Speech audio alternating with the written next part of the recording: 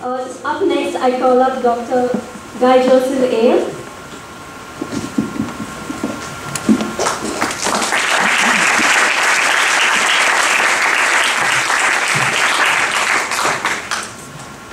Dear Professor Madhura, Dr. Vijayatunde, and my fellow new ambassadors, Dr. Leventi and Dr. Colossus, ladies and gentlemen, it is both an honor and a pleasure to be appointed a Goodwill ambassador of such a beautiful organization as Sri Lanka United Nations Friendship Organization.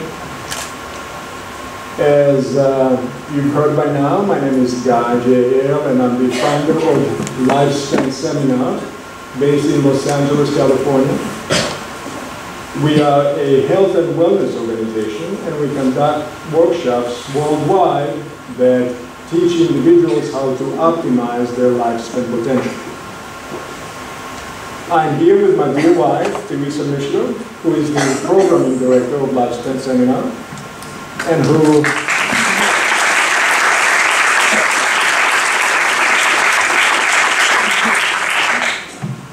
today also became a supportive life member of Sanford. This is our second visit to Sri Lanka, and we are beginning to consider the good people that we meet on these visits as part of our extended family. When I was asked to prepare remarks for this occasion, it made me reflect on the impressions we have had so far visiting your beautiful island. So, we have seen a beautiful country with a proud tradition and with people who are kind, diligent, and friendly. But the strongest impression that both Teresa and I got are from Sri Lanka's youth. We've seen many young people who are obviously intelligent, eager, and full of energy. In my humble opinion, the best investment that any country can make in its future is making an investment in its future generation. So I would like this short address to be dedicated to this cause.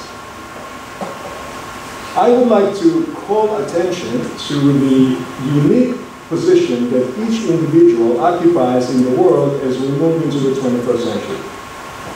My personal approach has always been prudent optimism. I have an abiding faith in the intelligence and the spirit of humankind.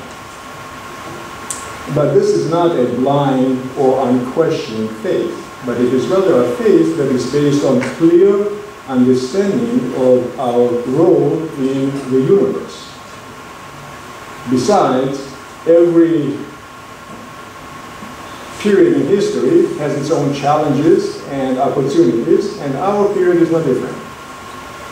So for challenges, on a global level, we are seeing too many regional wars that unnecessarily kill too many people. World population just crossed the 7 billion mark, and that's at a time when 50% of that population lives on $2 a day. On a national level, our own country, the United States, is dealing with a long list of social and economic challenges, while Sri Lanka just emerged from a draining war and is obviously keen to move towards peace and prosperity for its people. On an individual level, I would like to use a personal perspective. As Professor Madhura Singh alluded to, I am now a proud American citizen, but I was born in the former Soviet Republic of Georgia, and have since lived on 3 continents in 4 different countries. I have lived in a predominantly Christian society, and a predominantly Muslim society, and a predominantly Jewish society. I know from personal experience that we are a lot more alike than we are different. In our essence, we are all members of the global human family. Now, for the opportunities, our work at Lifespan Seminar shows that when we set out to build for ourselves long, healthy, and productive lives, it is very helpful to gain a view of us in our proper context in the universe. So emerging scientific fields of neurocosmology, neuroplasticity, and epigenetics are presenting a view of humankind as the primary conveyor of consciousness in the cosmos, with far more to discover in the world inside us than in the universe at large. We use these profound findings to teach individuals that they can sense their optimal duration in themselves, and also teach them the skills to make this a reality. We explain that the energy and the intelligence and the harmony of the universe exist in each of our bodies. We find that young individuals are the greatest beneficiaries of this awareness because their minds are not burdened with presumptions of what they cannot do. They are like sponges, eager to absorb any new information which would open their horizons and excite their imaginations. Because most of their lives are still ahead of them, they're also in a position to fully capitalize on their God-given gifts.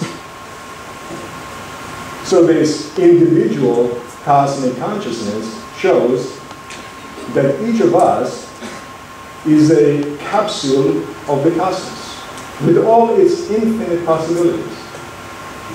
And this awareness also enables us to access our own limitless potential for our own benefit, for the benefit of our country, and for the benefit of the entire world. Thank you very much.